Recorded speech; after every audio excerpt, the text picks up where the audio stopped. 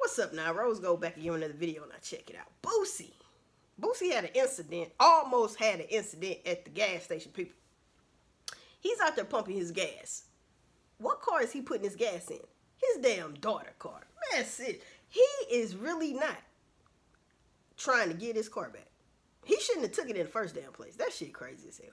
So, no matter how I feel about Boosie, if you've been watching my channel, you know I dislike Boosie's ways. I won't say I hate him. I dislike his ways. And no matter how I feel about Boosie, it's very important for a father and a daughter to have a good relationship.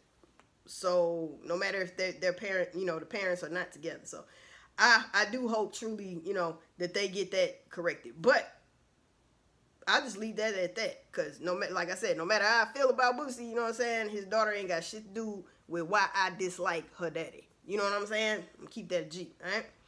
So, he's getting gas and the police is out there, I guess, posted up. He feels like, see, Boosie getting paranoid.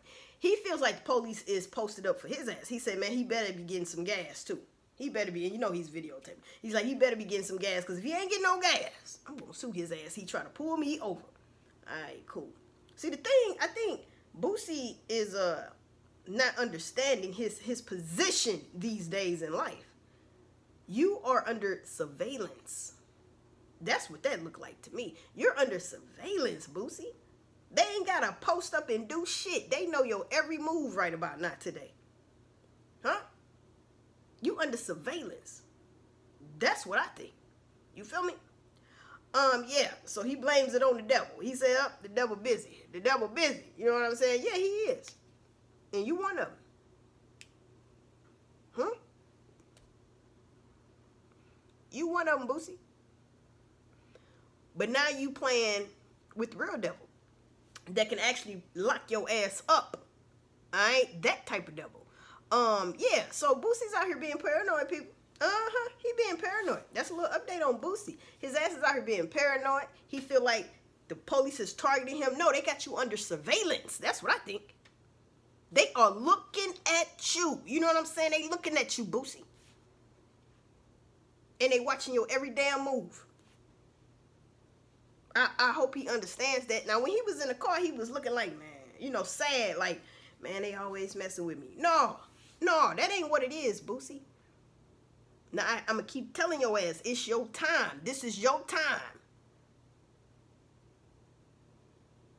All right? And your time is just a ticking. We all see that shit. It's like he don't see that shit. He don't want to see that shit. I understand. Now, all this going to the juvenile, speaking to him, kudos to you. And all this other stuff you doing, you know what I'm saying? That's not going to make up for what's going on in your life right now. And anger management classes. To me, it don't matter if the laws are saying for him to do that. You got to go to anger management classes. Because that's what it kind of sounds like. I had somebody in the comments that said that. It do kind of sound like that, talking to the juveniles, trying to do good things. But where were you at before this? We've never heard of you going to talk to no damn juveniles until it was a time before this when Tootie Raw got locked up. And he took Tootie Raw with him to go talk to people and whatnot. Right? But if you notice, it only happens when something happens big in Boosie's life. Like fighting a damn gun charge. Your son got caught with a gun and, you know what I'm saying, trying to fight that. You know what I'm saying, trying to make that better. Like, no, my baby ain't never hurt nobody, but he still got smoked at Baby's party. Yeah. Remember that song? Yeah. So Boosie's out here being paranoid, people. That's the update on Boosie. He at the gas station. In his daughter's car. They should have pulled his ass over anyway. They should have pulled his ass over and made him get that damn car back. That's what they should have did. That's what they should have did. You know what I'm saying? So we know that the car is not bright pink anymore, but like the wheel trimming is pink and some places on the car is still pink.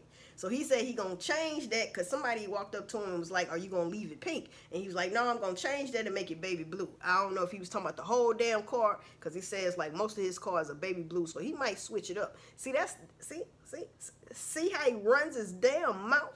Now they know if they don't never see you in that car with the pink on there. Huh? And it's a baby blue car.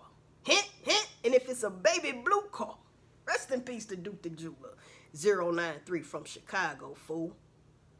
And if it's a baby blue car, he probably in that joint. He probably in that joint. Huh? So y'all let me know how y'all feel about this here. Boosie's up here being paranoid. No, boy, they got you under surveillance. Message.